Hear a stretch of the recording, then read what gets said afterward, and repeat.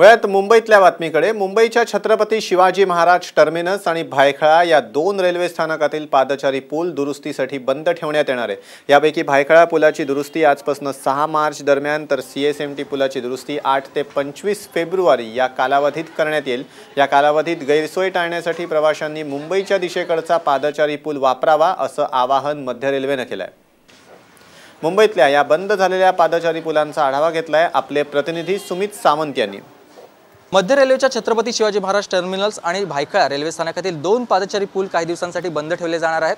वेगवेगळ्या कामांसाठी हे पूल बंद असतील आणि दरम्यानच्या काळामध्ये प्रवाशांची होणारी गैरसोय ही टाळण्यासाठी दुसऱ्या पुलाचा वापर करावा अशा पद्धतीने आवाहन देखील मध्य रेल्वेने केलं आहे। सध्या आपण भायखळा रेल्वे स्थानकात आहोत आणि भायखळा रेल्वे स्थानकाच्या कल्याणच्या दिशेचा हा पूल आहे, ज्या पुलावरून रहदारी मोठ्या प्रमाणावरती असते, पण वेगवेगळ्या डागडुजीच्या कामांसाठी 7 तारखेपासून या पुलाची पूर्णतः पूल बंद असेल वापरासाठी। तर दुसऱ्या बाजूचा CSMT कडचं असलेलं पूल हे प्रवाशांनी वापरावा असं आवाहन सध्या रेल्वेकडून केलं जात आहे।